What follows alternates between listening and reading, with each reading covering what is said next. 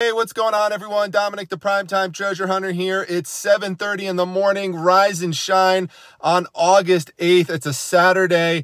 I am getting a jump on the big event today. It is by far the biggest garage sale event in Central New York. They do it every year traditionally in May, but this year it was canceled because of the coronavirus pandemic. It wasn't scheduled to happen until September as a reschedule. Well, I was doing some searching last night in terms of where I was going to go today to do some treasure hunting. And to my surprise, I saw that the event is going on this weekend. So we're going to head out there and see what treasures we could find. Let's get after it.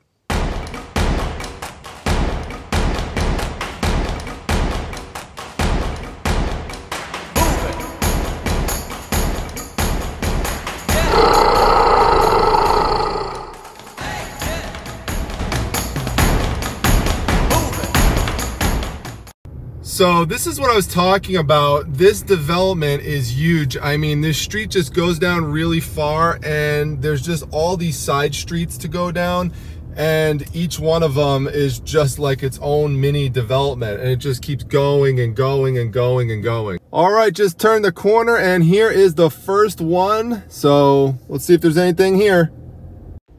So I thought that this was a good start. The woman who ran this garage sale worked for that company, Usborne, which is known for making some pretty cool sticker books. And this one here on the human body doesn't really come up too often. There's a few of them right now on eBay for $21.54. So I would look to price that at $19.99 and see what I could do with that one. And then there were these two other ones, the Pop Stars one, and you'll see an Extreme Sports one, that I would hope to be able to get something between like 10 and 20 bucks for the two. I paid $5 for the three of them. She originally wanted $2 a piece, so I figured this is a good start to the day. So I always love it when I could find something at the first sale that I stop off at. I feel that it gives me good luck for the rest of the day. I don't know if you feel the same way. Let me know down below. So we'll see if it's true or not. Let's go around and see what else is here. So early observations is that although it's early, it's 8:30, but the sales are supposed to start at 8. And I go to this every year. I cannot believe how few people are out. Not only set up, but also looking for stuff. I mean, traditionally, house after house after house is already set up. There are cars just lined up everywhere. I mean, sometimes you could barely get a spot. And it's just, look at this. It's just dead. I mean, no matter where I look, it's just, crazy. I mean, I'm hoping more people set up at 9 o'clock, but my goodness, this is just a really slow start to the day, and much slower than prior years. 2020, folks. All right, so I decided to let the people in that development wake up, enjoy their coffee, have their croissants and all that stuff, and head over to a different sale across the way in a totally different development. There's a local ad of someone who's selling Funko Pops and comic books, so that's right up my alley. Prices seemed a little high on some of the stuff in the ad, but it's worth checking out, so, being so nearby. So let's see what he's got. All right, so as you can see, I am the first person here, and so I am claiming dibs on whatever this guy brings out first. All right, well, they're starting to bring stuff out, but where's the Funkos and comic books? So I just had to laugh when I saw these prices, $15 per comic book and trade paperback. That is just not going to work, so big thumbs down for those prices.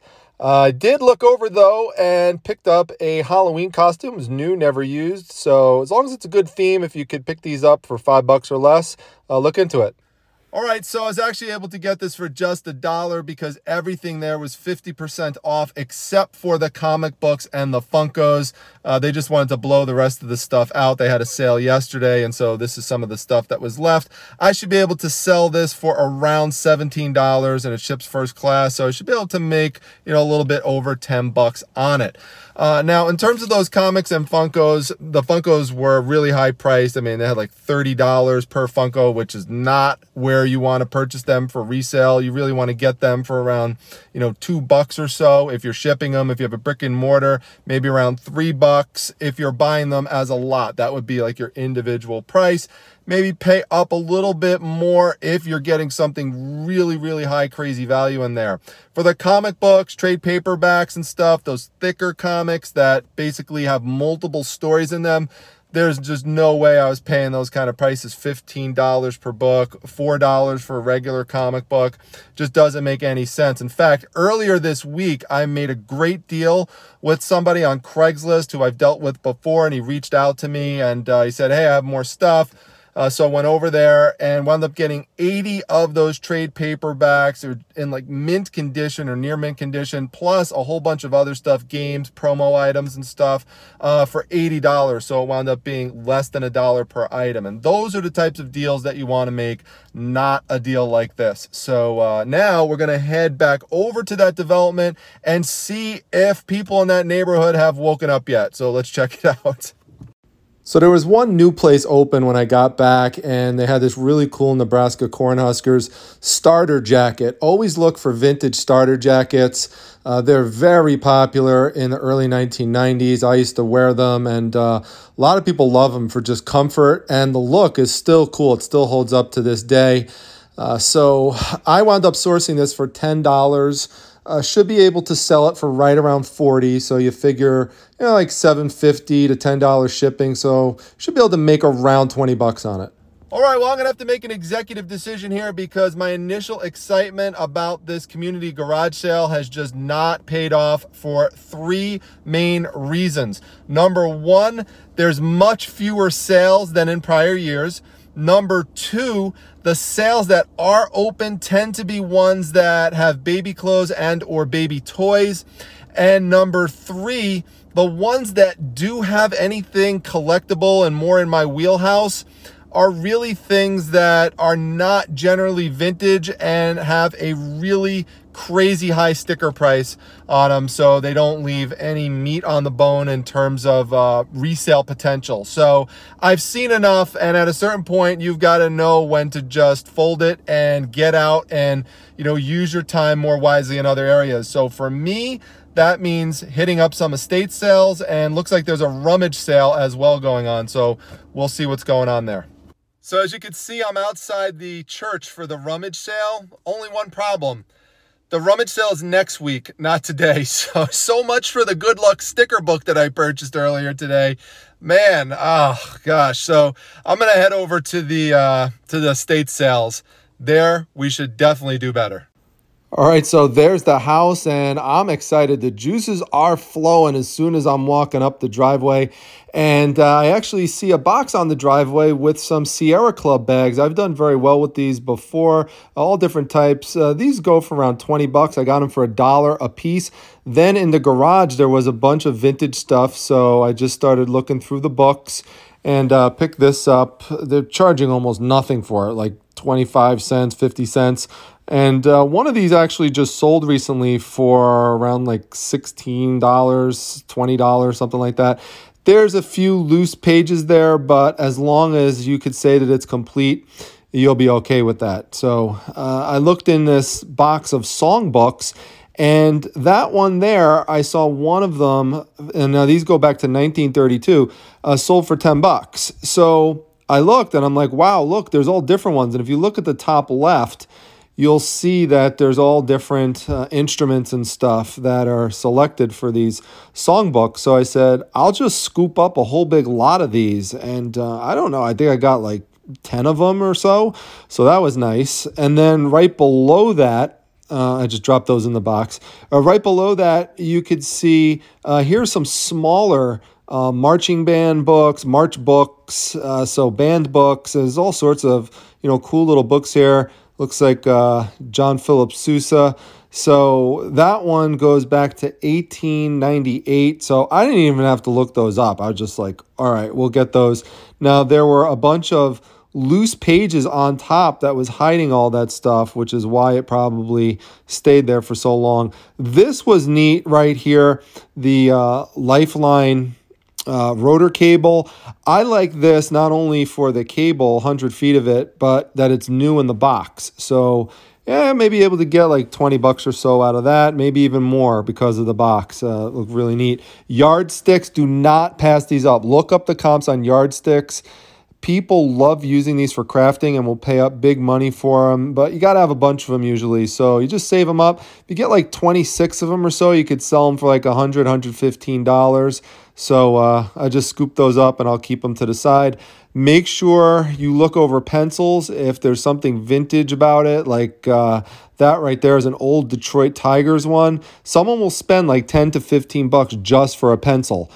Cassette players, I always look after these and try to pick them up when they work. So pick that one up for $3 and that should sell for about $25, $30. This is just really weird, this embalming VHS cassette. I cannot see any comps for anything like this, and it's so weird, it's so out of the ordinary that I just picked it up. Like, this is something I literally could price for $99.99, and you never know, someone might purchase it.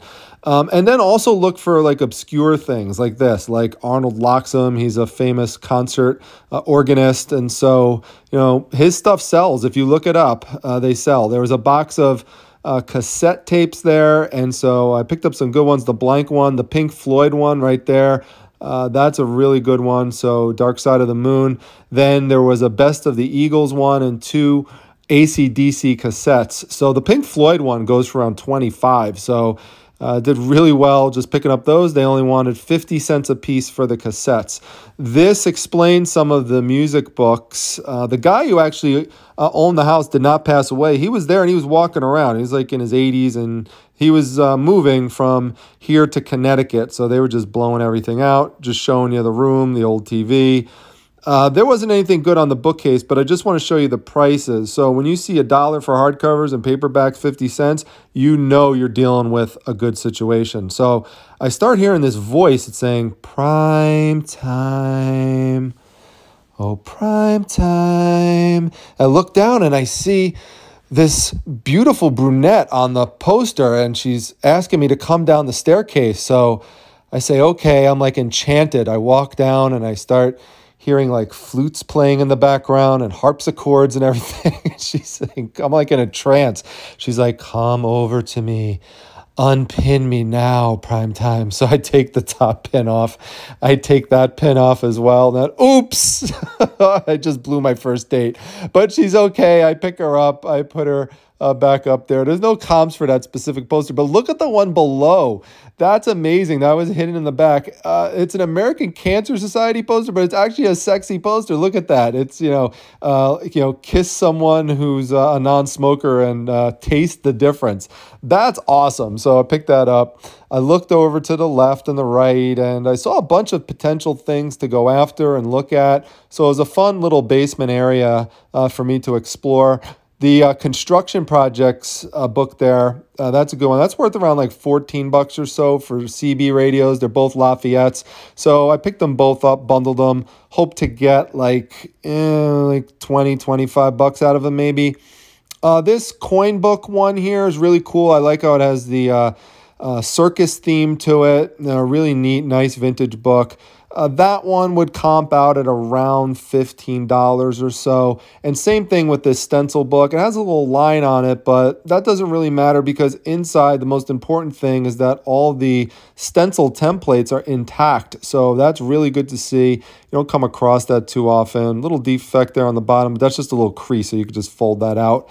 Now, this is a good tip here. I love looking through this stuff, and people pass this stuff all the time because it just looks like a bunch of boring papers, but then take it out and look what you see. I've talked about these before, these fanzines. So these were ways that, before we had the internet and stuff, that, people could be creative and, get involved in things like, making their own comics and making their own stories and sending it out to a small group of subscribers.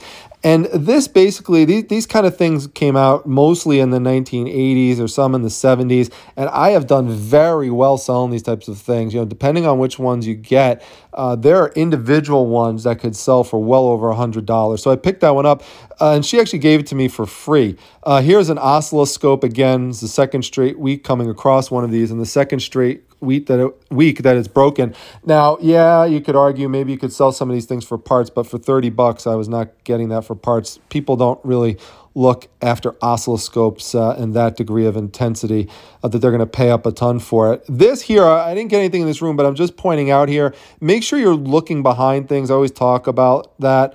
Now, this isn't really worth anything. It's cool. It's a whisk stain removal wheel. Now, ironically, it has a bunch of stains on it that will not be able to be removed. But there's someone right now selling 6 of these for like $10 and change, so I just left it behind. But again, I just want to point out, make sure you are looking behind things. I initially thought I might get it, but then when I checked the comps, I said, nah, it's just not going to be worth it. Now, of course, what would one of my estate sale ventures be without a dungeon and a scary room? People were literally calling this the scary room when walking by it. Some people didn't even want to walk into it. That's how scared they were of the room. There was this stack of boxes, and I'm sure you know what's going to happen here, right? There's 4 stacks of boxes, and I start going through them, and you know, there's nothing that's worth getting here. Up top, there's a bunch of old electronics magazines. There were some, books that were just covered in mildew. And then, of course, when I get to the bottom, I already know there's probably something down there because it's on the bottom. And, sure enough, I start going through it. And I come across some things that aren't really worth much, including, this one right here. But then when I get over here, I get this really cool 50th anniversary 1973 Radio Shack catalog. People love catalogs, and they love flipping through them and seeing what was available back in the day. And this is in great shape. Look at the nice colors inside. People love looking at the devices, then they try to track them down. This one's worth about $15 to $18, but, not bad considering that I'm going to source it for, next to nothing practically. So just toss that one in the box. And I'm just showing you the date there, 1973. Oh no, I'm possessed. Look at this. I'm getting a different color of my skin because of all the corrosion in the room. No, I'm just kidding. It's just some ink that rubbed off. But there's another tip. If it's a name, even if it's not super common, if it's somewhat common, that's cast iron. Someone whose last name is Schumacher will pick that up from me one day. So that was a cool find. There's another room I looked through, a lot of electronic stuff, but and I checked it out, but a lot of it was just junky or just broken and stuff. So there was a Craftsman drill that was cool. So I couldn't even find any comps on this model. So I'm going to plug it in and you could hear how it works.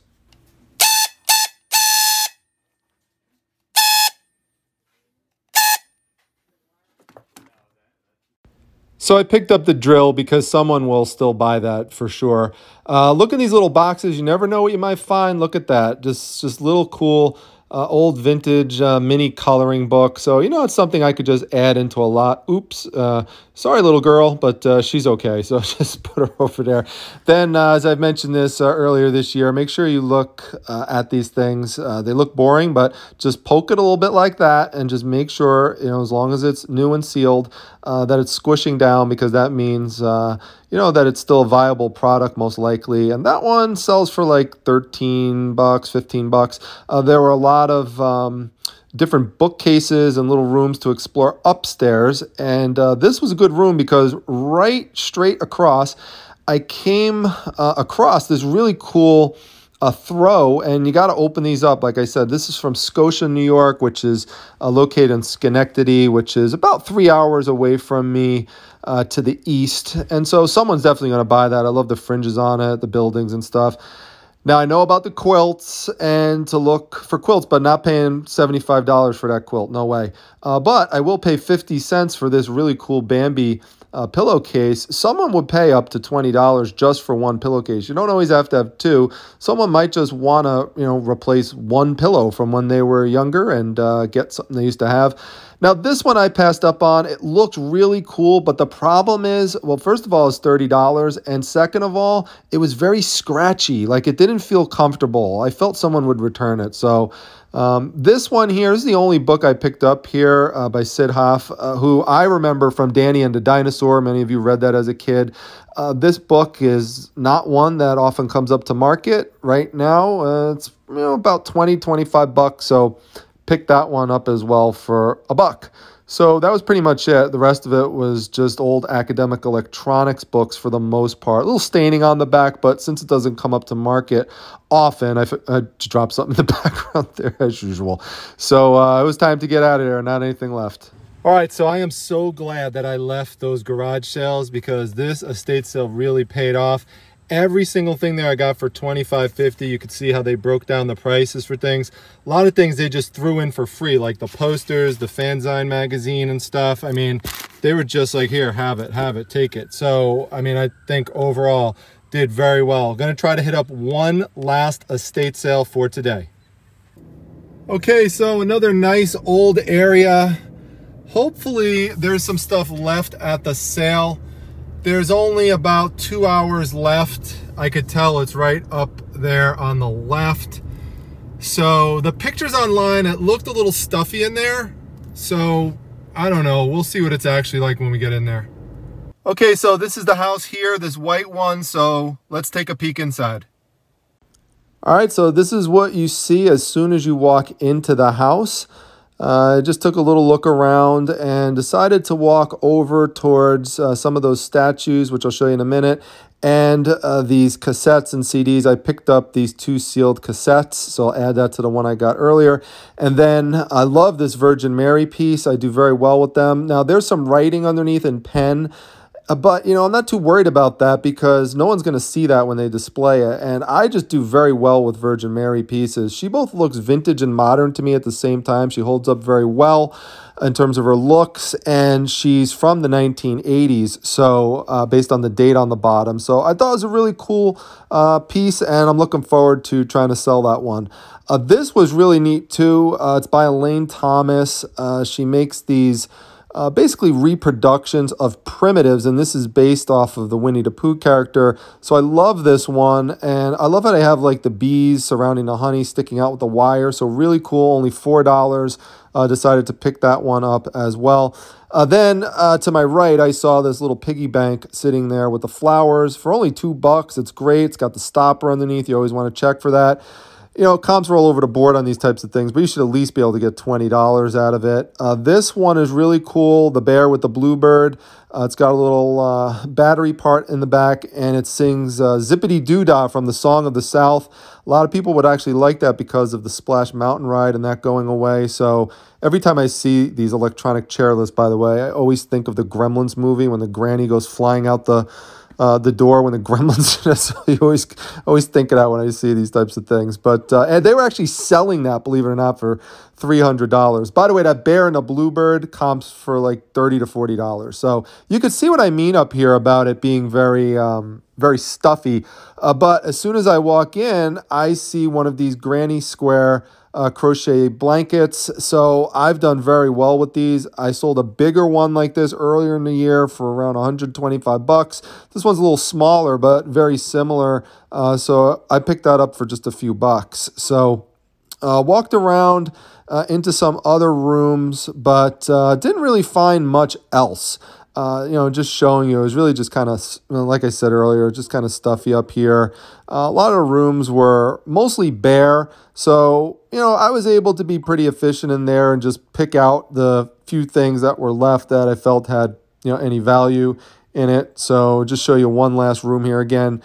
Pretty bare, but I like to show you, you know, the things that are in the house. So circling back, those are the stairs I went up, and so, you know, that's the room that had that throw in it. So I said, you know what?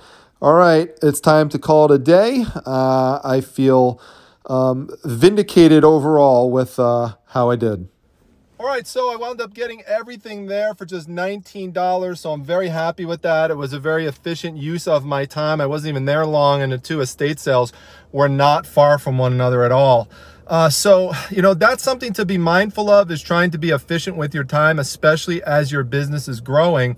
And if you find yourself in a situation like I did this morning where things just aren't working out for whatever reason, you know, you're driving around to a bunch of garage sales in a certain area and you just find for whatever reason that, you know, it's all just junky stuff, or it's all kid stuff, or it's all stuff that essentially you can't really use for your reselling business. At that point, you've got to recognize when it's time to just, you know, like they say, you got to know when to fold them, and you've got to then go in a different direction. Now, don't get me wrong. If that was the only game in town today and that's all that was going on, yeah, you could keep going on and being persistent and see if you could find something else.